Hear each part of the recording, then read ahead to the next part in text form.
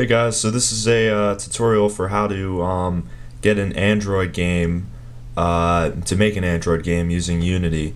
So I'm starting out just opening up a Explorer browser. First of all, assuming you have Unity, this is Unity 3.5, just the latest release, and this comes with an Android trial, which I believe expires in a few days for me, at least.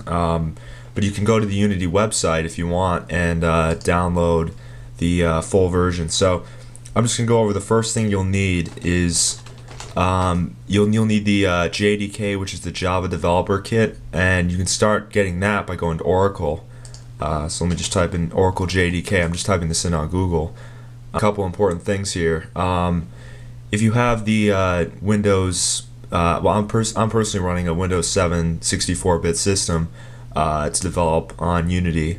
And the one thing I noticed is that if you download the x64 version, here's the get that out of the way. Here's the this is the one you want to download right here. Is the JDK 7U3. So once again, assuming you're running a PC, Windows PC, so you just go ahead and download. Make sure you get this 32-bit here if you're running a 64-bit machine, or otherwise just download whichever one applies to you if you're running a Linux machine or whatever. So get this top one here, and it's just an exe file. It's just an application. So you're just gonna run it and install it. I already have it installed, so that's how you get to it. It's oracle.com. And now for the second thing you'll need is the Android Developer, I forget what it's called, Android Developer Kit. I think it's ADK.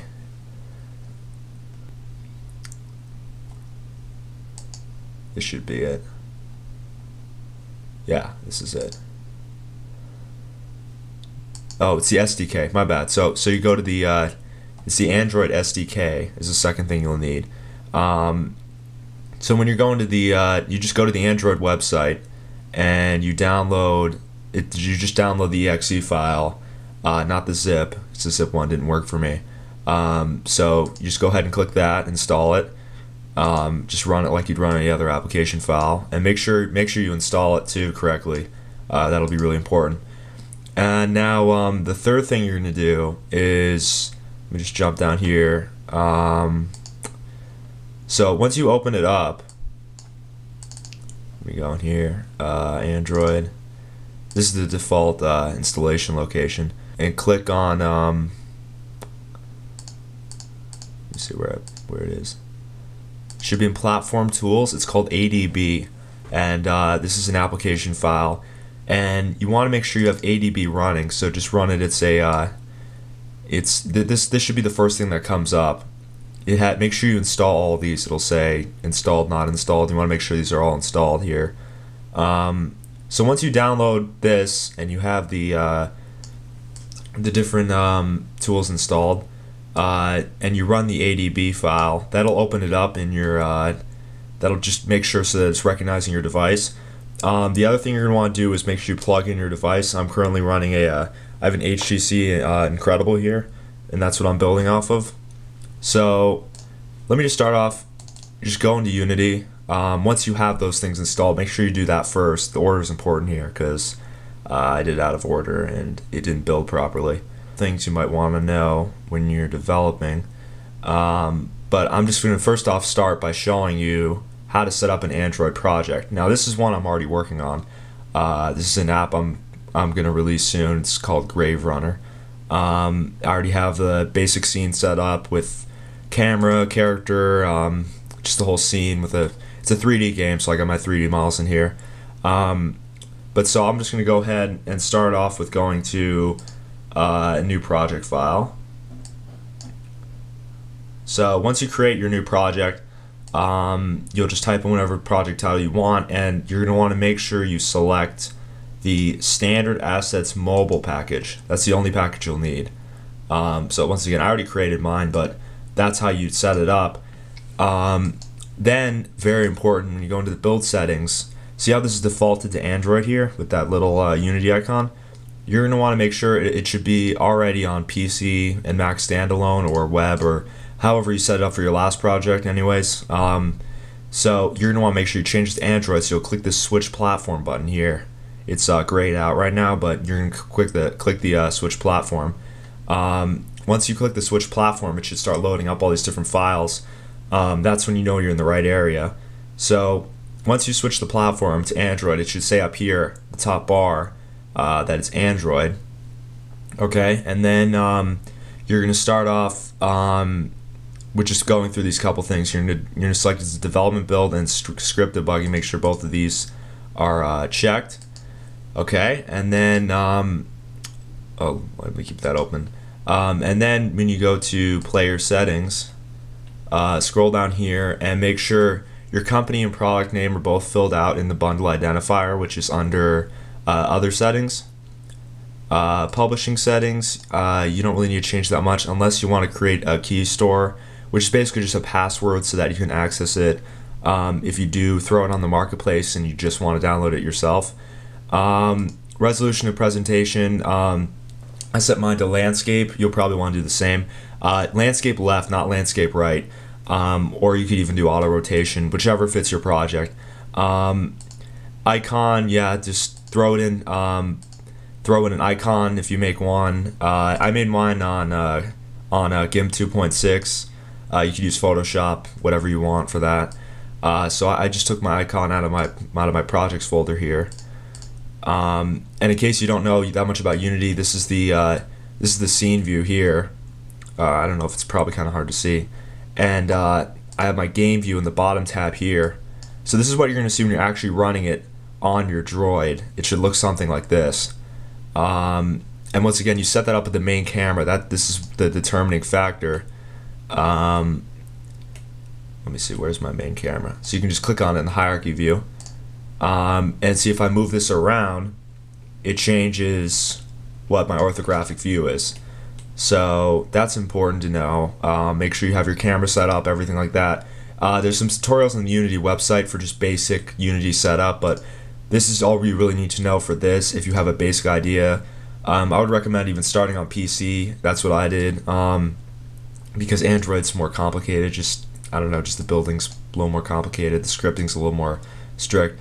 Another thing I'm going to show you guys is if you're already familiar with building onto a PC, you know you can just go ahead and create a JavaScript from the project folder here. So if I just go ahead and click create JavaScript, you know, you have the default new behavior script set up. So if I just call this, you know, just name it sample for now.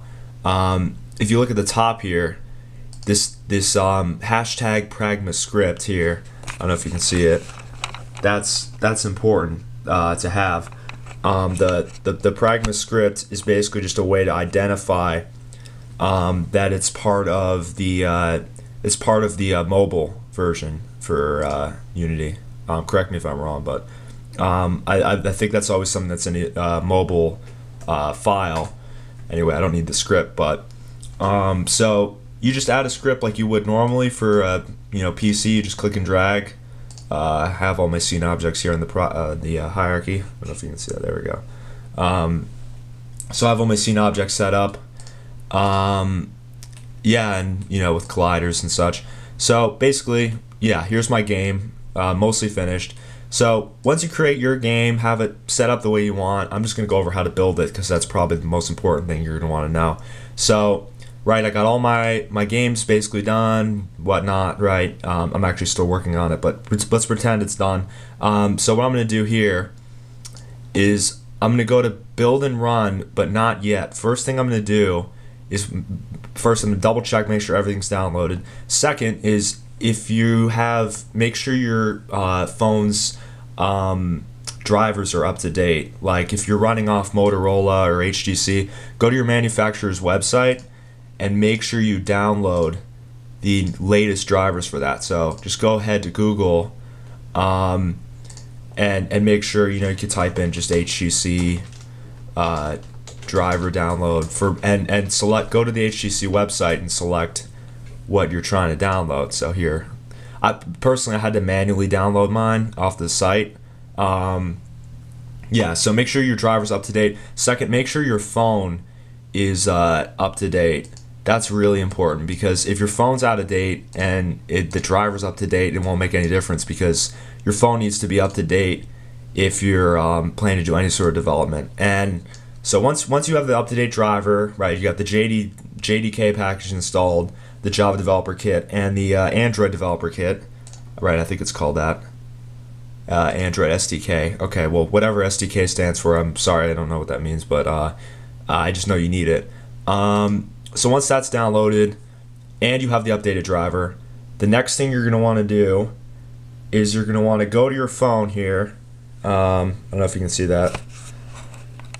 Yeah, so you're going to go to your phone, go under, well, this is just my HTC phone. You might have a different one, but make sure you go into your settings. Right, there should be something that talks about applications. So go under applications, go under manage app, or no, development, my bad.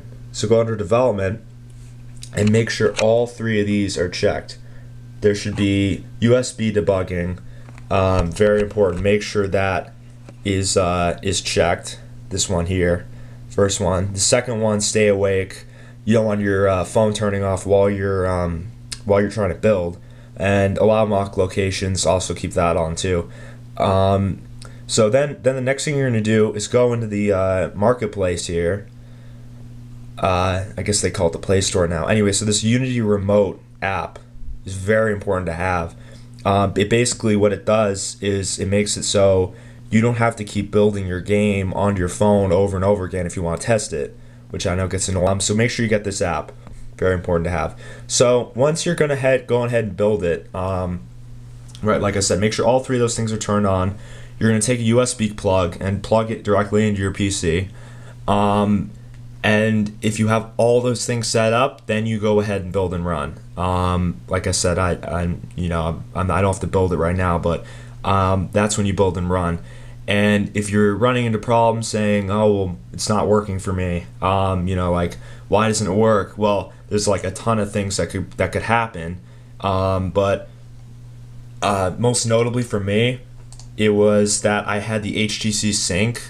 So if you're running an HTC phone for your Android, I would go ahead into your task manager and scroll down to where it says HTC Uploader and just cancel that. Just end the process. You could just uninstall HTC Sync, but if you use it, I mean, it's not really necessary. You can just end the process. Second thing, you want to make sure ABD is running, which is Android. This is that file we just talked about, ADB. So click that, make sure that's running. So even scroll through here. It will run if you click this application here. If you click this, it's like a command prompt. So yeah, that should basically cover it, guys. Yeah, so once you have all those things set up, like I said, make sure it's in order. Don't go out of order. If you have any questions, just comment on the video. And yeah, so that should take care of it.